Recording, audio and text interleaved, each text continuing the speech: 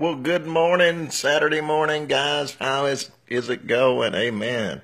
Got me a good cup of Java this morning. Honoring my dad. It's Bama LSU Day. Praise God. It's going to be a good one. Of course, hope the Albies do good and all the teams. Amen. But today I want to talk to you about Life Nugget 34.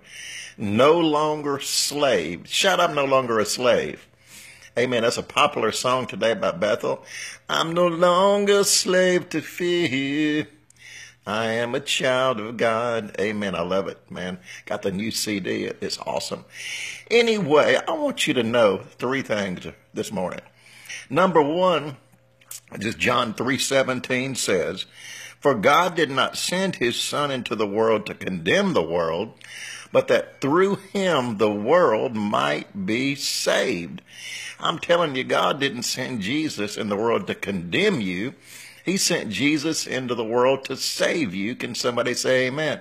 You see, God's not out to get you. God's out to help you. He wants you to succeed.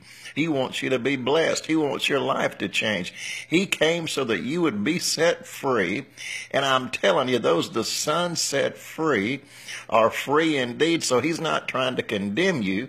You see, it's through not receiving Jesus that you're condemned. Amen. But Jesus came that you might have life, that you might have it more abundantly. And today, if you're not living that life, receive the Lord Jesus Christ. Amen. And you will not be condemned. Amen. God will help you. He will bless you. Man, in the past 26 years, God has blessed my life. I never would have thought that I would be or have or receive or experience that which I have. For he does exceedingly abundantly above all we could ever ask, imagine, or think. And somebody this Saturday morning shout amen, hallelujah. So he didn't come to condemn you, but to save you. Romans 8:1 says also, number two, that there is no condemnation for those who are in Christ Jesus. In other words, there is no banishing judgment is what that means. In other words, he's not only wanting to condemn you, but he don't want to judge you either. Amen. I'm telling you, salvation is sure. Salvation and deliverance is free. God's not trying to get you. He's not trying to condemn you. He's not trying to judge you. I mean, who can be your foe when God is on your side? Amen. Number three, you're no longer a slave. I'm no longer a slave to fear. If fear is robbing you, if oppression is robbing you. You see, those who are oppressed in the world today, we hear a lot about oppression. Well, I'm telling you, if you feel oppressed, it's not through man, it's through the devil. Can somebody say amen? And in Acts 10:38, the Bible said how God anointed Jesus with the Holy Spirit and power, who went about doing good, healing all, say healing all, who were oppressed of who? The devil. I'm telling you, if you feel oppressed today, receive Jesus Christ. Amen. And be liberated from your oppression. Be liberated from your depression. Be liberated, amen, from sin and all the wiles and things of the devil. Walk in the Spirit. Keep in step with the Spirit. For you're not condemned. God don't want to judge you. You're no longer a slave. Can somebody say amen? Listen to Romans 8:15. For you did not receive the spirit of bondage again to fear, but you received the spirit of adoption, amen, by whom we cry, Abba, Father, or Daddy, Daddy, or Papa, Papa. You see, the Lord came for relationship, not to condemn you, not to judge you, not to make you a slave, but he created you for relationship and fellowship, and he wants an intimate relationship with you.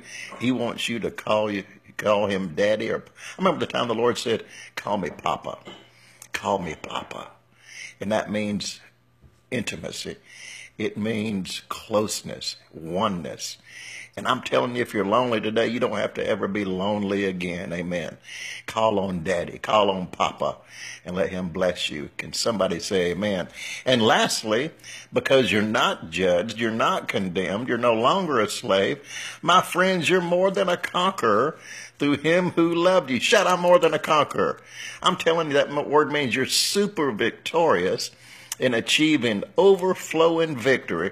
For Romans 8:37 and 38 goes on to say, for I am convinced that neither death, nor life, nor angels, nor demons, nor principalities, nor powers, nor any created thing shall be able to separate you from the love of God in Christ Jesus our Lord.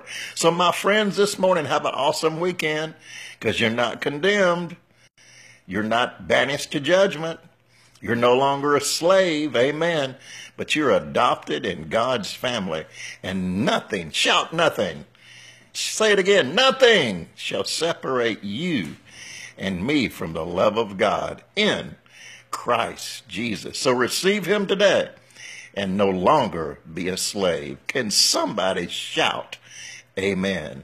We'll see you next time, Monday at 5 on Life Nuggets. Remember, go to daningram.org. You can hear my music. You can read my book, testimony book. Leave me a prayer request. Praise God. God is doing great things, and I want you to be a part of my life. I hope I'm a part of yours. Be blessed. Boom. See you Monday. Bye.